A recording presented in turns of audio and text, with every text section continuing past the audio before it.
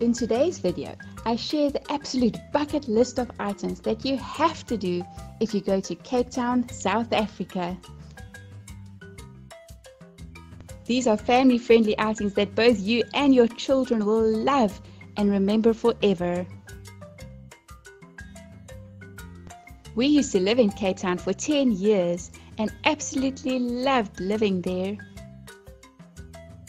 Our older children were born there, but we moved away when they were small. We have taken them back on holiday about 5 years ago. Our 2 younger children have never been to Cape Town, so we were so excited to show them all the wonderful places that they have never seen, and to let our older children experience them in a totally different way now that they are older.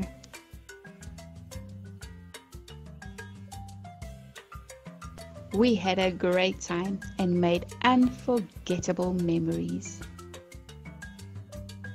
Before we went on our holiday, I made a list of all the places that we absolutely had to take our kids to. But it just became longer and longer, and I realized that I had to stop because it was becoming impossibly long. And even so, we only managed to go to a fraction of the places that I had on my list. So the only solution is we'll have to go on holiday again soon. As a result, we had to prioritize, and the places that I'm showing you today are great family fun places that you absolutely have to go to when you visit Cape Town. Table Mountain is an iconic feature in Cape Town. It is very possible to hike up Table Mountain if you are reasonably fit, but we decided to experience the cable car this time. The Table Mountain Aerial Cableway has been operating since 1929. The company operates in a national park and the World Heritage Site. There are 2 cable cars and they can each carry 65 people. The cable cars take 4 to 5 minutes to reach the top of the mountain, and each of the cableway's cables are 1,200 meters in length. Once at the top, you can get a 360-degree view of Cape Town, Table Bay and the nearby peaks of the surrounding mountains.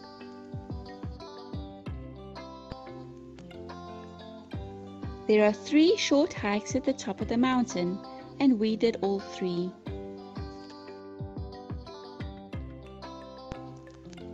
Table Mountain is part of a World Heritage Site and an important part of the Cape Floristic region. There is a lot of fynbos vegetation on the mountain with over 1,460 different species of plants. There are also dassies, lizards and insects and birdlife to be seen. The weather in Cape Town changes rapidly, and the condition between the lower and upper cable stations can vary considerably. Although it was a lovely warm day down in Cape Town, we were freezing at the top of the mountain and were glad that we had brought our jackets with. When we first arrived, it was a lovely clear day and the visibility at the top of the mountain was fantastic. But as the day progressed, a cloud came over the mountain and we couldn't see more than a few meters ahead of us. My kids were really excited to say that they had been walking inside a cloud. You can take snacks along with you to eat at the top. The Two Oceans Aquarium is a fantastic way to learn more about the ocean. One of the first things you see when you walk in is a magnificent tank with an array of colorful fish, anemones and urchins. And there's also a Nemo exhibit right by its side, which excites my children immediately. The exhibit of the jellies is filled with a luminous light to make these beautiful creatures even more wondrous. Even the small sea creatures attract my children's attention because the exhibits are so cleverly designed. Just look at these beautiful seahorses. They are so tiny, yet so majestic.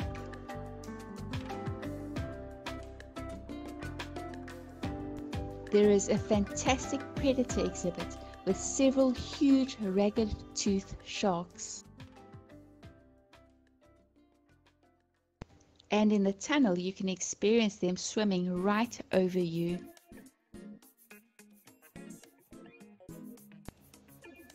We do live at the seaside, and my kids often play in the rock pools and experience all sorts of shore sea life. So it was really exciting for them to see what it looks like under the water, and also to see how sea creatures that we might find dead on the beach look when they are alive. The I&J Ocean exhibit provides a massive home to rays, mussel crackers, green sea turtles, and much more.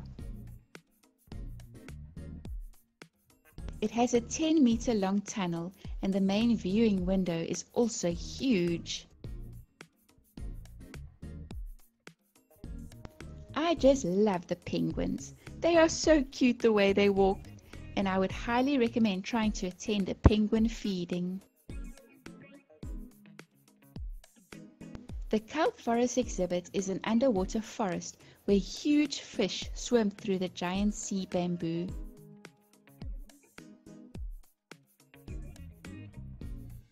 We were really lucky to arrive just in time to see a really cute puppet show that my kids loved. Although many of the kids' activities were temporarily closed due to COVID-19, the aquarium still made a lot of effort to ensure the exhibits remained kid-friendly.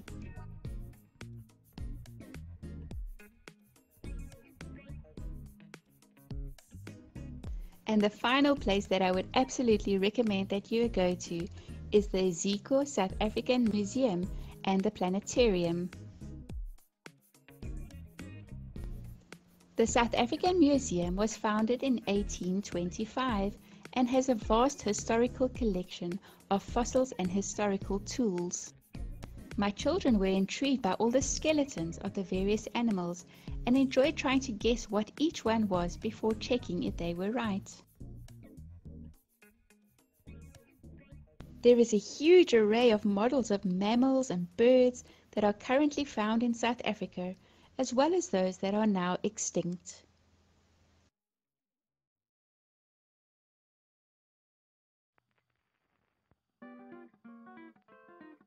In one of the main exhibit halls, there is a whole whale skeleton that hangs from the ceiling, and there is a booth where you can listen to whales singing.